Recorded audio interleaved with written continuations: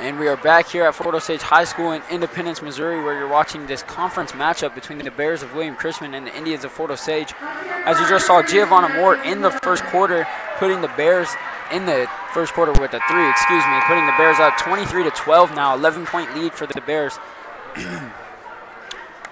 And yeah, the keys for the game were to stop the drive for Coach Thompson, and I mean, she has stopped the drive, but just already four three-pointers for the Bears have really, I mean, I wouldn't say killed because it's the first quarter, but, you know, hurt the Indians so far.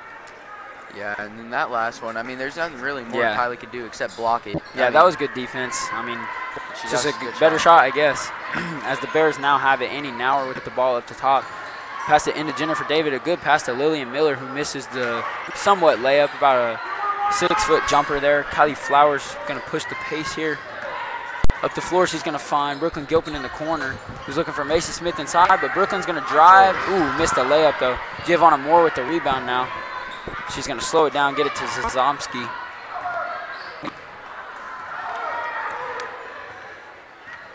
Caitlin Ward playing some girl-to-girl defense here. To get the lane. Ooh, Zazovski with 2 points there.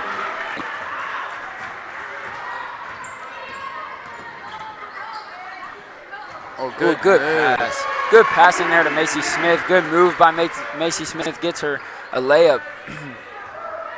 Macy's averaging 8 points on the year, and she's averaging all 8 of those points, and she has yet to shoot a three-pointer, according to our stats. Yeah. And that's going to be a legal screen on Giovanna Moore. So she's going to pick up her first foul of the game. As Sophia Cornett is going to check into the game for Kyra McIntosh. Or no, for Kaylin Ward, excuse me. And I said that wrong. It would yet to make a 3. She could have attempted some 3. She's yet to make a 3 on the year.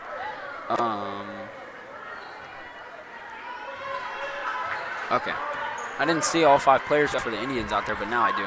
Sophia Cornett, Tawaki, Macy Smith, Brooklyn Gilpin, Kylie Flowers out there for the Indians.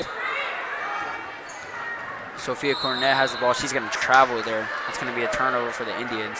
And for the Bears, it's going to be Annie Nauer, Lillian Miller, Jennifer David, Giovanna Moore, and Amanda Sazomski, who has the ball now with Sophia Cornett picking her up full court. She's going to put a move on Sophia.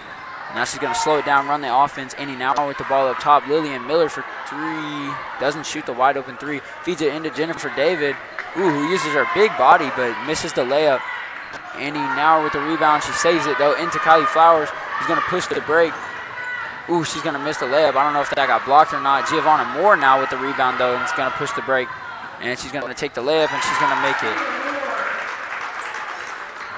It's going to leave her with now 15 points on the game.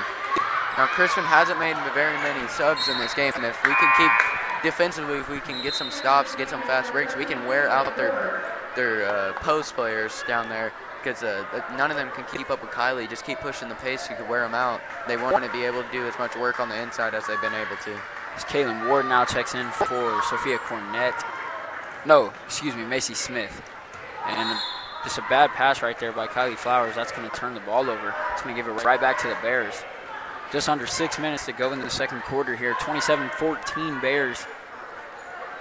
And Kylie Flowers' turnover percentage on this season is 20.1%.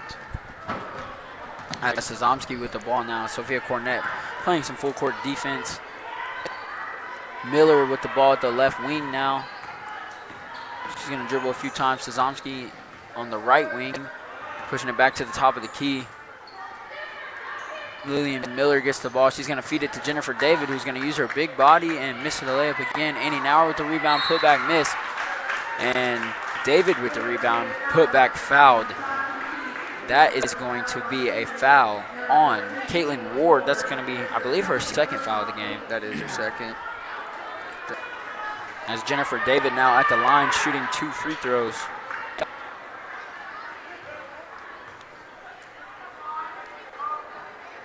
Now she's going to miss the first one off the front of the rim. Macy Smith is going to check into the game for Caitlin Ward.